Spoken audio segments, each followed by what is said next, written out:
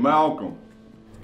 Hey, how you doing, sir? Good, man. How are you? I know you made it down to the game in the preseason down there. Yeah, I was really excited about that, man. And, you know, for a long time, I had just dreamed of one day actually getting to see the 49ers actually play in person. You know, most people, they don't really get excited at the preseason game, but I was like, man, this is still gold for me. And I've been following the 49ers, man, since I was a kid, man.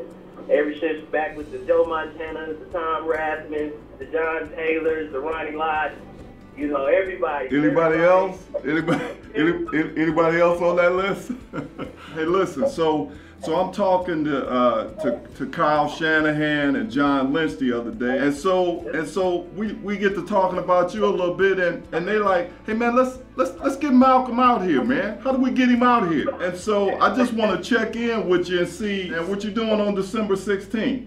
And I tell you what, if you want me out there on December 16th, that's what I'm doing. Now I got one little beef with you.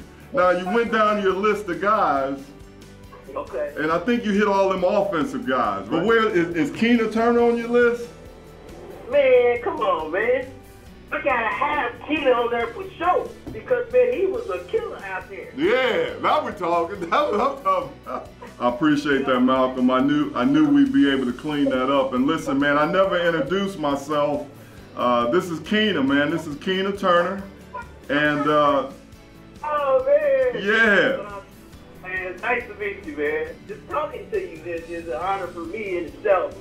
So, to really get out there, man, thank you, man. All right. Oh, man. All right. It's beautiful out here. I came out, I was like, wow, we really are in California. Oh, wow. Look at that. Look at that.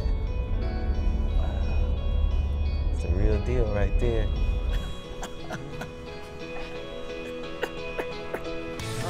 What up, man? That's me. Great to see you, man. Hey, how you doing, man? So much. Appreciate it. Man, hey, man, I appreciate y'all having me, man. That's what I'm talking about.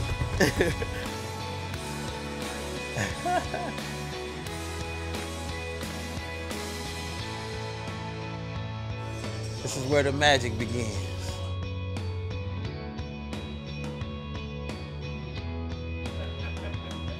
I see you reach for the biggest one. I'm like, man, my head must have looked really big.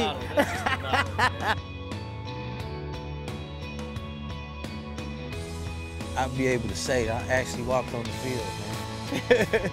They can't tell me I didn't, bro. Like, I walked on the field, man.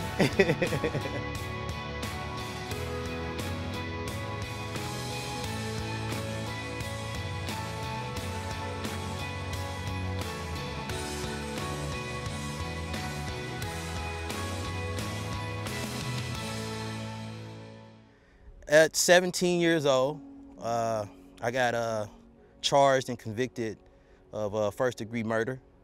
They sentenced me to life plus 175 years. It was difficult, you know, but finally, like maybe 2009, I got a letter from a guy named Eric Cullen, who was an investigator. But the dude took a chance on us, didn't charge us a dime, did a hell of an investigative work, man. He met a witness, and he had sit down and talk with this guy. He was one of the witnesses, you know what I'm saying, that had originally gave a false testimony on us and did a video, you know what I mean, confession, was telling them about how the DA had basically pressured them into, you know, saying these things just so they can get off on their cases. And so in 2011 is when the Innocence Project, you know what I'm saying, came into to help us. And then finally, at the end, that last guy, the guy who had accident, he was on death row, and they're about to execute him in January. This is like close. So we're on the edge, you know what I'm saying? I'm like, at this point, I'm like, man, God, what's going on, man? Tell me something. So it was like, when he finally came forward with the confession, you know what I'm saying? He sat down in an interview with the Innocence Project, told him exactly, you know what I'm saying, how it went down, told him where all the rest of the evidence, everything was at. I have some really good, strong family. I got 12 brothers and sisters.